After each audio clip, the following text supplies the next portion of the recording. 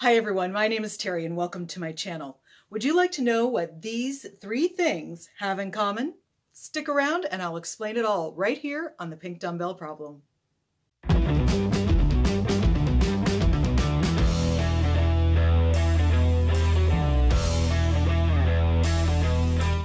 Many regular viewers of my channel will be expecting some fitness content, and sorry friends, but not today. Today is all about agnotology. Now, I've done a few short videos about agnotology already on this channel, and I'll put the links to those in the box down below if you need a primer. Very quickly, agnotology is the philosophy of ignorance. It's sort of like the opposite of epistemology, but instead of questioning how we know, it's how we don't know. And more importantly, it's all about looking at what kinds of knowledge are being suppressed and kept out of our reach. Here's the official definition from Dr. Robert Proctor, who started creating this concept in 1995. Our primary purpose here is to promote the study of ignorance by developing tools for understanding how and why various forms of knowing have not come to be or disappeared, or have been delayed or long neglected, for better or for worse, at various points in history. The idea is that a great deal of attention has been given to epistemology, or the study of how we know, when how or why we don't know is often just as important, usually far more scandalous, and remarkably under-theorized. One focuses on knowledge that could have been but wasn't, or should be but isn't, but we shall also see that not all ignorance is bad. I want to go a little deeper into one particular branch of agnotology, and that is strategic ploy. And in order to do that, I'm going to take you through 3 stories from 3 different decades from the history of popular music. And that idea that ignorance isn't always a bad thing is what we're going to look at in the first 2 stories. But this is kind of fitness instructor looking, isn't it? I think I need to look a little more rock and roll. Hang on a sec.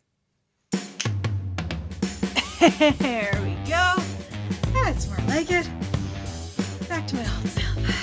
And I do mean my old self. My hair has not done this in a couple of decades. There's 3 branches of agnotology. The first is called native state, and it's the one most of us are in about most things.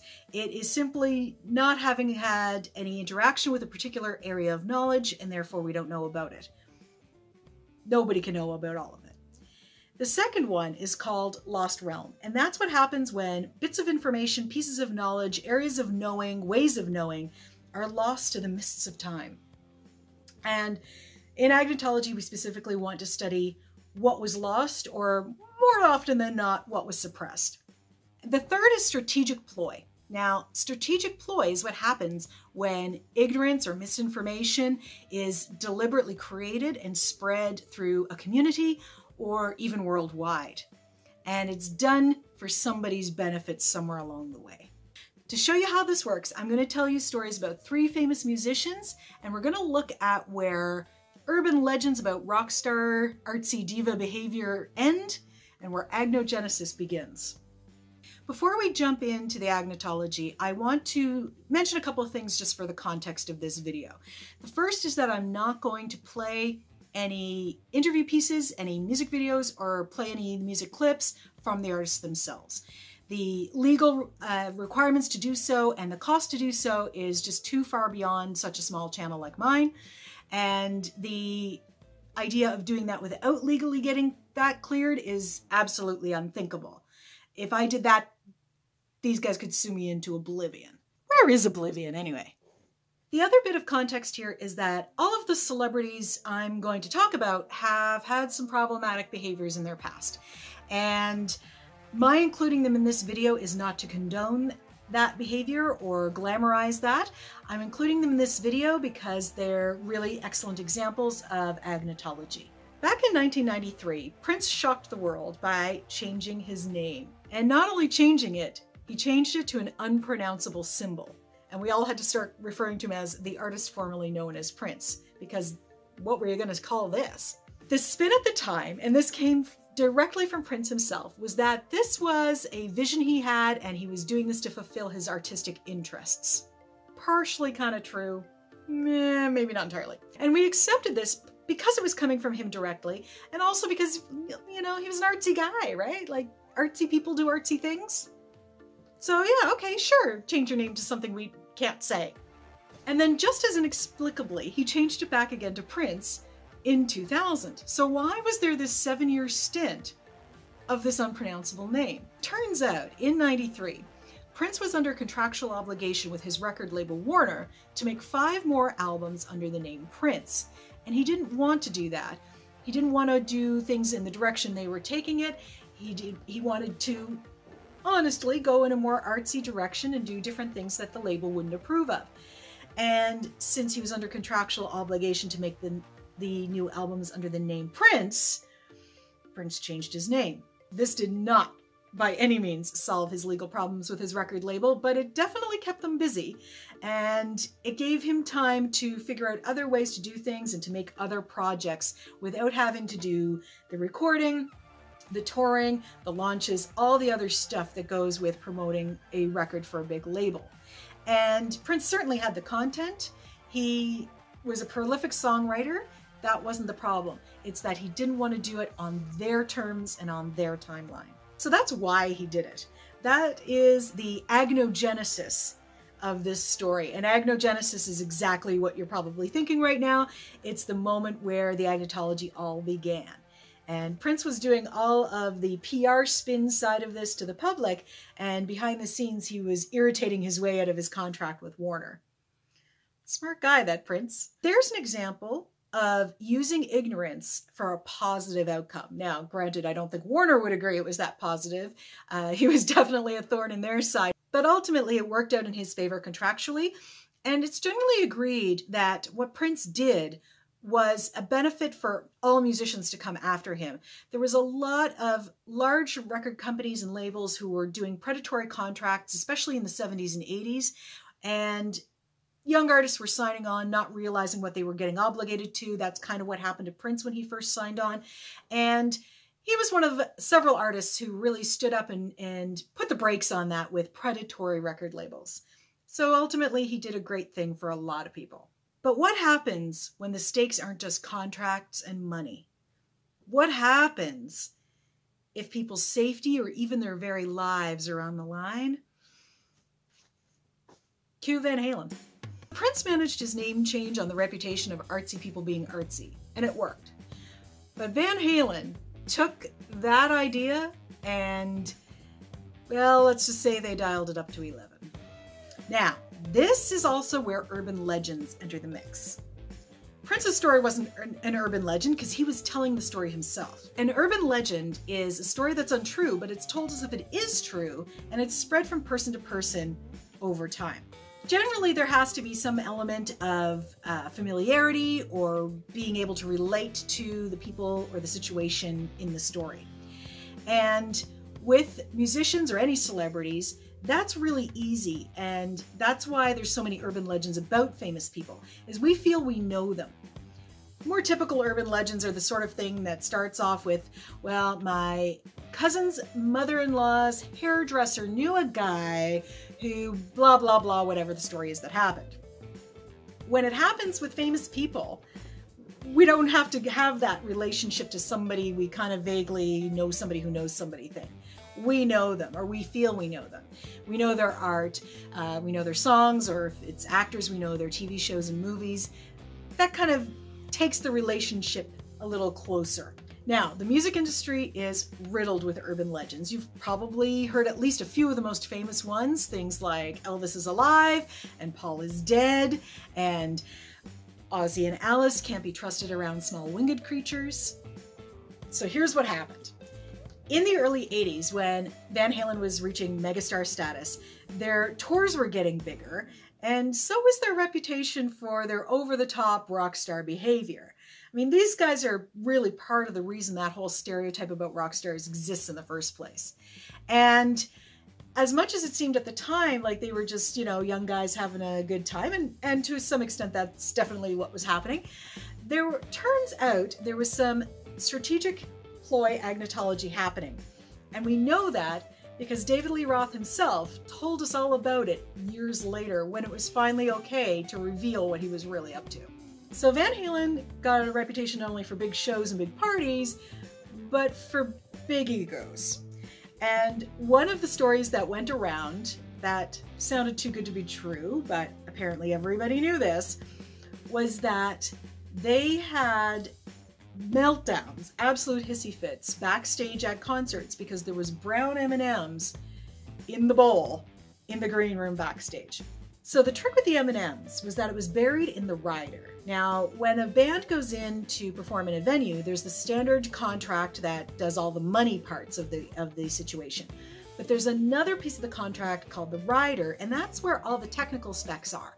And that's everything from things like catering requirements to how much electricity they need to run the sound and light equipment, and to how much load the stage can bear. And these guys were coming in with a couple of truckloads of amplifiers and lighting rigs, so they needed to know that the stage was big enough and strong enough to hold all of that equipment. The clause about the M&Ms was buried in the rider amongst all this other technical stuff, and the clause was that if there was any brown M&Ms in the bowl, the venue would forfeit the entire gig and all the money related to it. So here's the thing. If David Lee Roth, who is, by the way, the guy who was flying around above the stage in a harness during shows, walked into the green room and saw brown M&Ms in the bowl, everything came to a screeching halt. They would do an entire line check of every piece of equipment in the show.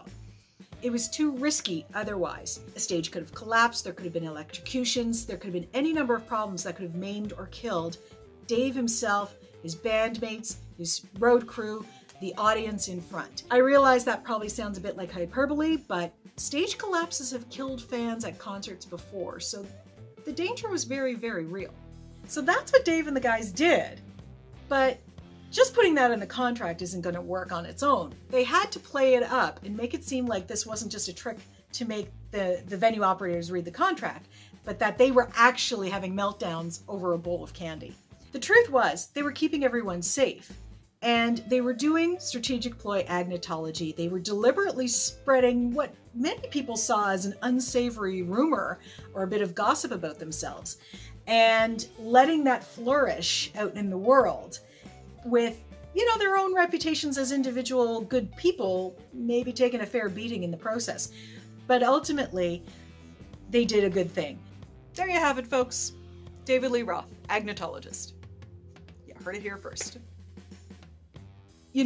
Stories like this kind of make me wonder if this might be where old theater taboos came from, like it's bad luck to whistle backstage, or you can't say the name of Shakespeare's Scottish play. Did these maybe serve as a safety or financial function in a previous production that just outlasted the show? Could be. Ignorance doesn't tend to stick around if somebody's not benefiting from it. And the best way to find out who's benefiting in what way? Follow the money. So with Prince, we believed him because artsy artists are artsy. And with Van Halen, we believe them because this is just what rock stars do.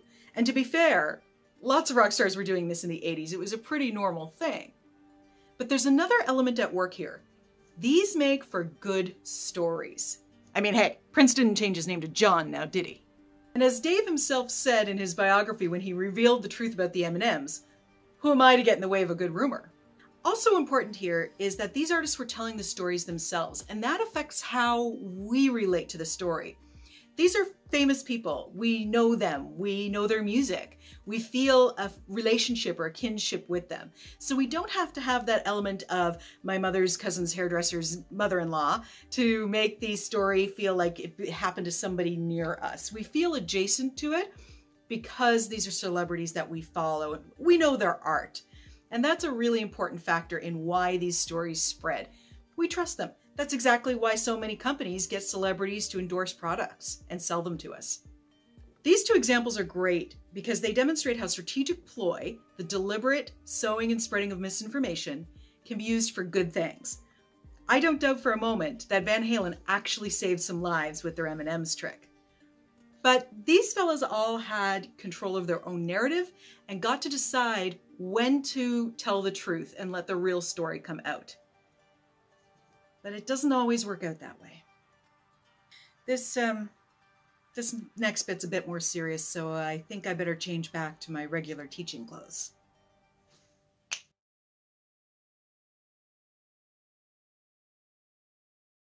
There's one more urban legend to tell you about, and that is that Cass Elliot, Mama Cass, died by choking on a ham sandwich. Now, like the other two stories, this one has a distinct agnogenesis. We know where it started. But before I tell you that, I want to stop the agnotology here and be very, very clear on what really happened. Cass Elliot died in London in 1974 at the age of 32 from heart failure. The doctor who had arrived on the scene to declare her dead noticed a sandwich nearby, speculated she may have choked on it, and reported that to the police. The police then reported that to the media. Well, you can imagine what the media did with that. Whether all of the players, the doctor, the police, the media involved did this intentionally or unintentionally, we don't know. But regardless, one of pop culture's most indestructible urban legends was born. I want to take a little side tour here for a moment and tell you about something that people think is happening in the Cass Elliot story that isn't what's happening. And that's a psychological phenomenon called the Mandela effect. Now, the Mandela effect is named for Nelson Mandela because there's folks out there who believe he died in the 90s in prison. And he didn't. He died a free man in 2013. And you can verify that very easily pretty much anywhere online. The whole thing is a mass misremembering or a collective misremembering of the facts of the incident. And it's happened numerous times, generally because something is plausible and maybe something else in the news happened around the same time and people are getting stories confused. So it's not the same thing as agnotology. Agnotology is stuff that really deliberately happened. Mandela effect is something that didn't happen, but people think they remember it happening. To give you another example, this time again from the music industry, there's a Mandela effect about Bob Geldof, who supposedly said the F word during the live broadcast of Live Aid in the summer of 1985. And he didn't. You can check the footage quite easily. It's out there online here on YouTube and other places. But it stands to reason that he would have. This was somebody who uses that sort of language all the time and was quite often causing trouble on television and was very passionate about the work he was doing that day. So it's not unreasonable to think that Geldof would have dropped an F-bomb on live television. He just didn't happen to do it in this particular case. So that's the Mandela effect, which is not what's going on in the Cass Elliot case. There really was news reports that Cass Elliot died by choking on a ham sandwich, so people aren't misremembering that, they're remembering it correctly. Cass didn't have control of her story. She was gone. So unlike Prince and Van Halen, she didn't get to make any decisions on when the truth came out. So the agnotology didn't benefit her the way it did for them. Her agnotology wasn't done for good purposes. To this very day, a lot of people repeat Cass's story as if it was fact, because it's one of those things that everybody knows. This is why when somebody says everybody knows or something is common knowledge, you have to question what really happened. Because this isn't common knowledge, this is disinformation. And disinformation isn't knowledge at all. So who set the agnogenesis of Cass's story into motion? Aside from the police, the media, and the doctor involved in her original time of death, why is it that after almost 50 years, we're still telling the same story incorrectly? Well, I have a couple of ideas on why that might be. Why do lies spread like wildfire, like they do? My favorite line from my favorite novel, from my favorite novelist, The Truth by Sir Terry Pratchett, is, lies could run around the world before the truth could get its boots on. Why does any story get spread? Generally, it's because there's some sort of piece of it that's relatable, that resonates with us, or maybe it's just a really juicy bit of gossip. Or maybe it's because some people really like to see other people get their just desserts. And I think that's what's happening in Cass's case. Dying of a heart attack at the age of 32 is quite rare. It does happen, but it's rare. So the rarity of her cause of death might be contributing to why people tell the choking story, because maybe that seems a little more plausible. But I don't think that's all that's going on here. Cass was a very large woman her whole life, and doesn't it seem awfully convenient that a woman who was overweight her entire life died by eating? There's a lot of people who see being overweight as a vice, as a sign of gluttony, and as something that deserves punishment and chastisement. And we say today in body positive movements that, you can't shame somebody into weight loss, but that's a fairly new concept. That idea certainly wasn't around in Cass's day. So there's a lot of people who might be spreading that story because fat woman dying from food seems plausible and is a much better story to tell than a heart attack at 32. People want to believe that story because she got taught a lesson the hard way. Cass was a fairly unconventional woman for the 60s and 70s. She was very career-driven, she was arts-focused, she was all about creating new music. And for a lot of people at the time, and occasionally some people to this day, a woman doing that was not okay. A woman was supposed to be at home, looking after her husband, being the happy little housekeeper, and raising a whole bunch of children. And while Cass did have a family, she was very into flying around the world and doing tours and recording albums. She wasn't the homebody that was idealized at the time. So that probably also worked as a strike against her in the opinion people had of her as a person. And finally, it may help you to know that Cass Elliot was her stage name. Cass's name at birth was Ellen Cohen. She was Jewish. And now we have to step way back from this story and look at why is it the story is always told that she choked on a ham sandwich. And it's always a ham sandwich. It's never any other type of food, and it's never any other type of sandwich. It's never egg salad. It's never cheese and tomato. It's always a ham sandwich. Why? Well, it doesn't take a lot of imagination to figure out that people who are anti-Semitic or racist in any sort of way are going to really take some glee in repeating the story that a Jewish woman, who also happened to be a woman of size and just a woman who was a career-focused person and not focused on a husband and kids, that she died by eating a non-kosher food. Do not doubt, dear friends, that fat phobia or fat shaming, misogyny, and anti-Semitism all go into why this story is repeated constantly for almost 50 years in exactly the same way. Now, some of you may be wondering what this has to do with agnotology, and this too is part of strategic ploy. Remember, we're looking at why people deliberately spread misinformation. So, things like sexism, racism, anti-Semitism, fat shaming or fat phobia, ableism, all of those things all come under strategic ploy because somebody's benefiting from spreading that disinformation. One more time, bit from Robert Proctor. Ignorance has a history and a complex political and sexual geography, and does a lot of other odd and arresting work that bears exploring. This is why those of us who do theoretical work or activist work in social justice issues say that these problems are systemic in our society.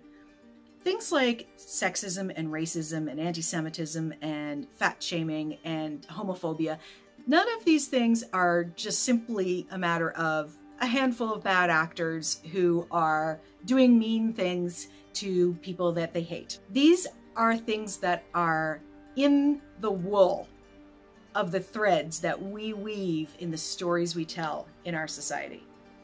This is also why you can be a good person with the best of intentions and a good heart and never want to hurt anybody, and yet still participate in racist or sexist or homophobic or ableist discussions and spread those stories.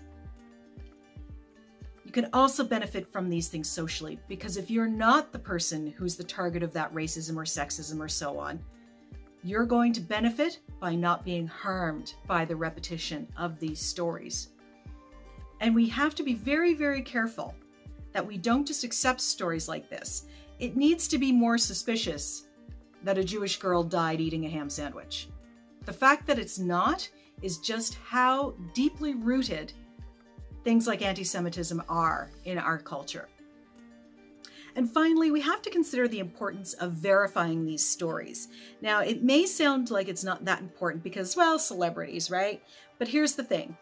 There's intersections. And those of us who share intersections with these various celebrities, be that our gender, our sex, our race, our culture, whatever, those of us that share those intersections are going to be harmed by these stories being spread as well. Because if we can believe that Cass deserved what happened to her, we can believe that of anybody. So there you have it, folks. 3 examples of the most famous musicians whose most famous stories were never true. But we believed it for a time, and that is because of strategic ploy and agnotology. Before I sign off, I want to say an extra special thank you to my dear friend Kenny Fitzpatrick, who did the voiceovers of the pieces from the Agnotology book by Robert Proctor and Londa Schiebinger. Kenny is the creator and host of the Q Review LGBT Music Project.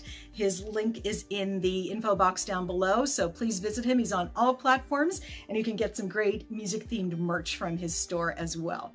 So friends, thanks for watching. Keep questioning what everybody knows and common knowledge.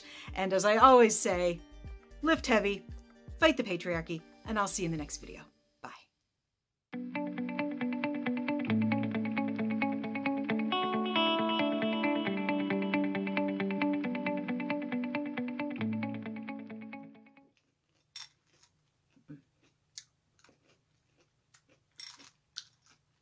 I'm gonna eat the leftover brown ones. I got the peanut butter kind. I'm gonna be here for a while.